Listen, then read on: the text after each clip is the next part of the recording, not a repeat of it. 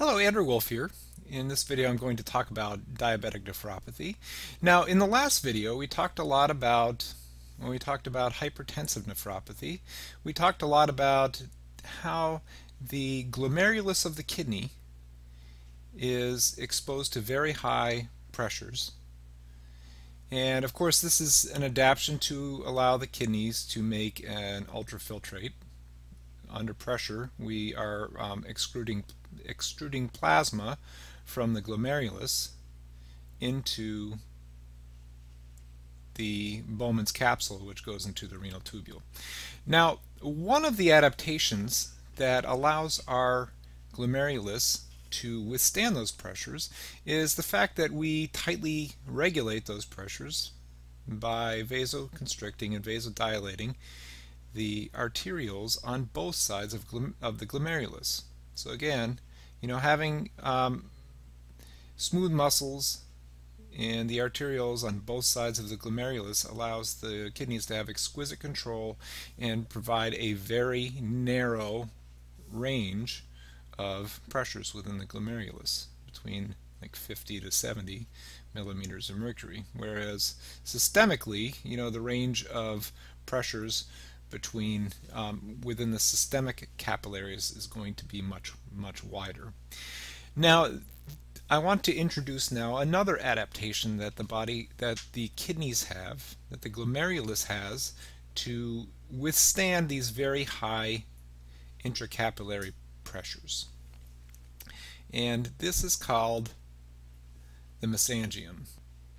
The mesangium is a collection of cells, or a small bit of tissue that sort of lays in the middle of the glomerulus, the tuft of capillaries, and it provides some structure.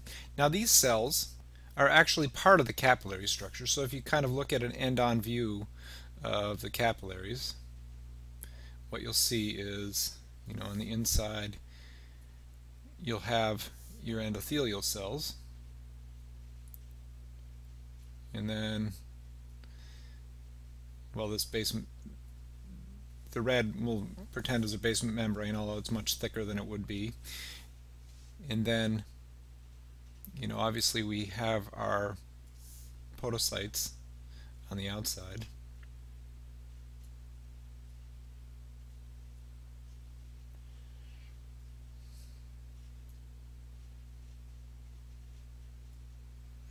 And so there's our little podocyte there.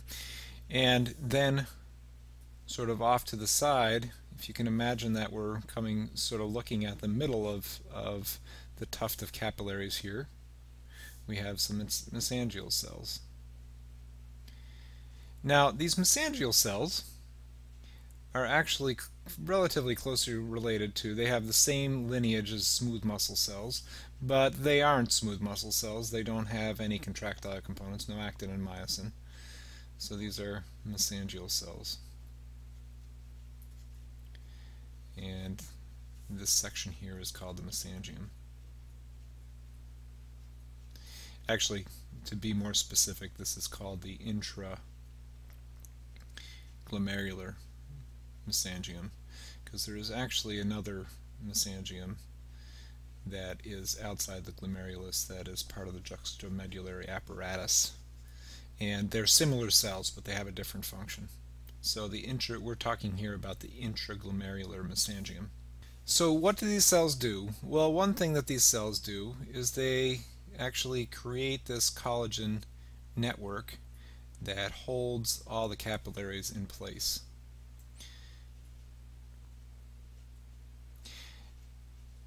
And one of the things that these cells can do is they can actually cause this network of collagen fibers to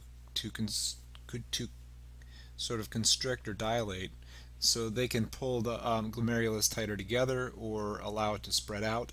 And this seems to cause changes in the fenestra. So the mesangial cells can sort of allow more filtration or less filtration by constricting or dilating.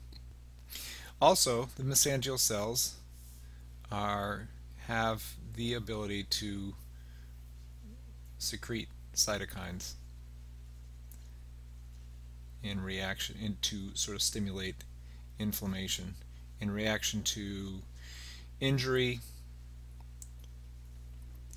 or other chemical mediators. So they play an important role in sort of a central role of the immune system within the glomerulus. Okay, so that explains the normal functioning of the mesangium, the mesangial cells. Now, the mesangial cells play a very central role in the pathogenesis of diabetic nephropathy. So what we know is that these mesangial cells are going to respond in diabetic nephropathy, respond to sort of two inputs. One is increased pressure and barotrauma,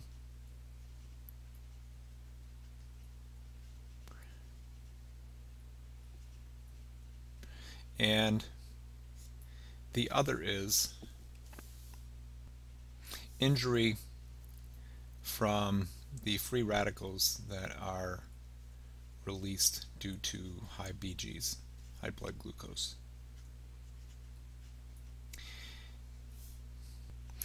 So everybody knows why. We talked quite a bit about diabetes, and everyone's got knowledge about why diabetics have high blood glucose. But why do diabetics have high glomerular pressures?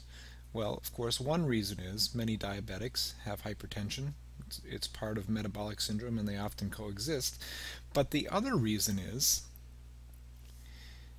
many diabetics have high insulin levels, particularly type 2 diabetics that still have a functioning pancreas. They're trying to make up for the increased for the insulin resistance and the increased blood glucose levels in their body by increasing the amount of insulin. So they have hyperinsulinemia. So hyperinsulinemia is one factor. And there's a number of other hormones and chemicals involved here.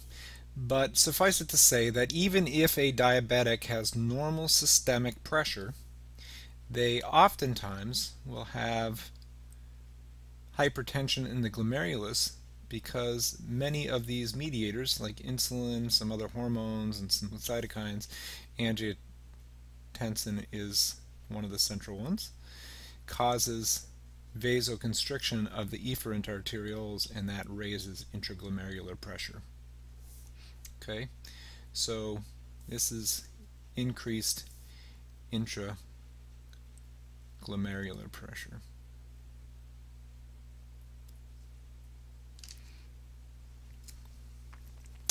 So we have barotrauma or free radicals that are causing stress to this mesangial cell. The mesangial cell is going to react in a couple of ways. First of all, it's going to release cytokines, and that's going to cause inflammation. And second of all, the cells are going to stimulate a hypertrophy of the mesangium, otherwise known as, if you read in the literature, you'll often come across the term mesangial expansion. And this is, essentially hypertrophy of the mesangium, where we have cells that are larger and greater in number. Now these two factors are going to combine together to stimulate the mesangial cell to start to create an increased mesangial matrix. Remember, the mesangial matrix is this matrix that the mesangium creates around itself that holds the capillaries together. So it's going to thicken this matrix, right? And what is this matrix made out of? Well, fibrin, collagen. Now, with increased fibrin and collagen within the glomerulus, we're going to start to have glomerular atrophy and dysfunction. Okay, the glomerulus will eventually become completely useless, and Bowman's capsule will be filled with fibrin and collagen and no longer be capable of filtering and beginning the process of creating urine. Okay, so let's talk a little bit about the stages of diabetic nephropathy. So the first stage is actually a stage with increased glomerular filtration rate. So why does this happen? Well, we have increased pressures here due to the insulin and other hormones and cytokines causing efferent arterial or vasoconstriction. And this increases the pressure, intraglomerular pressure, and that increases filtration pressure, right? That's due to increased filtration pressure. So with an increased glomerular filtration rate, things actually look really good because we have a really low creatinine, we're making plenty of urine. However, this is due to the early stage of the disease. Okay, so that's related to increased pressure. Now the second stage of the disease is when we have detectable proteinuria. And this is due to that mesangial expansion and the increase in the matrix, the beginning of that process, because we are actually pulling on the collagen fibers that hold the capillaries together, and that actually increases the pore size, so we begin to have protein leaking out in larger amounts into the filtrate.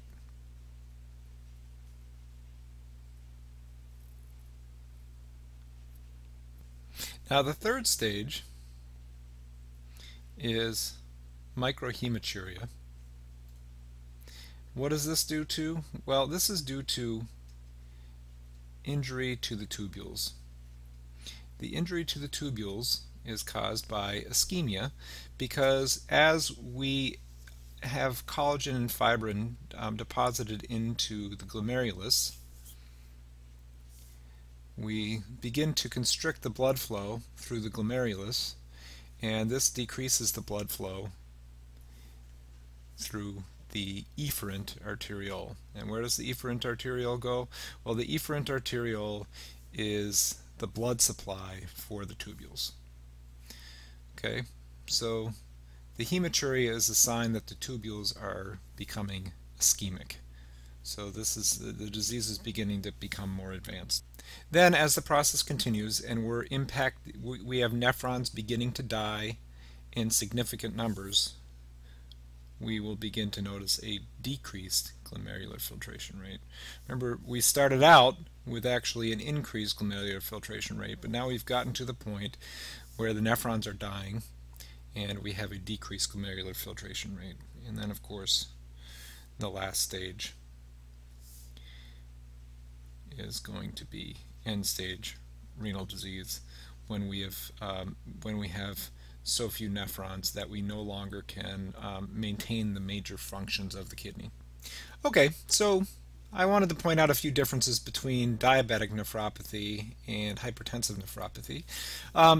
The major difference is the way that they begin. Remember, hypertensive nephropathy begins with disease in the afferent arteriole, whereas diabetic nephropathy really is related to disease in the mesangium. So this impacts the way that the disease progresses. Now, diabetic nephropathy passes through all of these stages. Hypertensive nephropathy will actually start with a phase of increased glomerular filtration rate, and that is due to a pressure natriuresis from or a pressure diuresis from the increased filtration pressures because of the high transmitted pressures into the glomerulus. However, hypertensive nephropathy will not pass through a phase of proteinuria generally, because this is due to the contraction of the mesangial cells that sort of open up the pores inside the glomerulus.